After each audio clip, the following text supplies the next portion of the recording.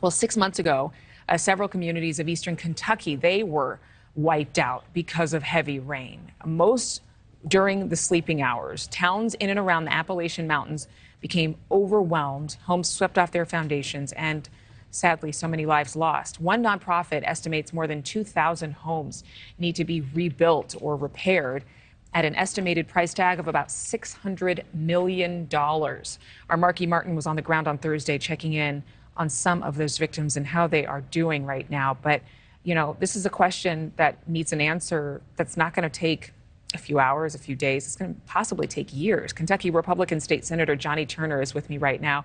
Senator Turner, thank you for making time to speak with us. I know that we've seen how some of these folks are living, some of their homes completely destroyed.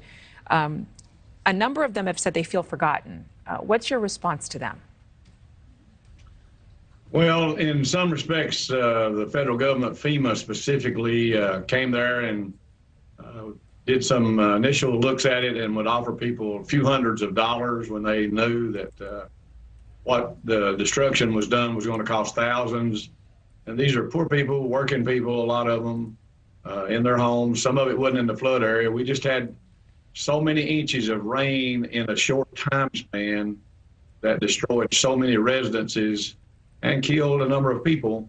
And the federal government just hadn't stepped up to the position where they should and take care of those people by rebuilding and assisting them throughout the rebuilding process.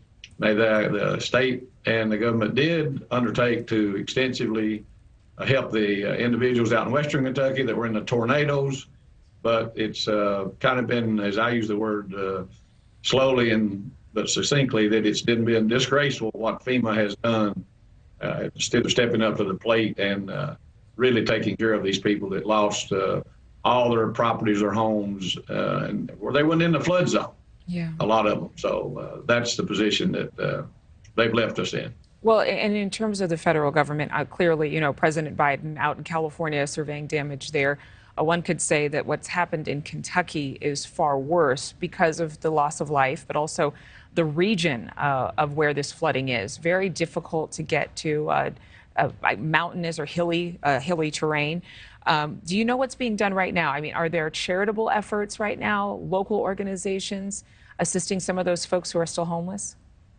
Well, first I'll comment on the locality. Yes, initially we were flying around on helicopter, taking in food and water into areas that had got blocked, that there was no way out of. A number of residents would be in an area where the mountain actually had slid off due to the water, and we had to do that, deliver water and food to them for a while. But yes, there are some organizations that are continuing to help, but these are big dollars now. You've got most of the furniture and all those things out. We did in the community of Fleming Neon, which got hurt worse there in Letcher County, is an example. But it's the rebuilding process that's going to be the costly process. And we had veterans associations come in from all over the different parts of the United States and rebuild some residences. It's a slow process, but the government, federal government, could step up and get, because they didn't let the tornado people go through the same process that they are the flood people. So it's a time for the federal government to really step up and do what they're supposed to do to get this problem solved. Senator Turner, yeah, we hope that this interview and other conversations like it bring more attention to your part of the country. Thank you very much for being with us. Thank you, ma'am. Have a good day. You too. I know that there are several ways that you can actually help. You can make donations for the Kentucky flood victims.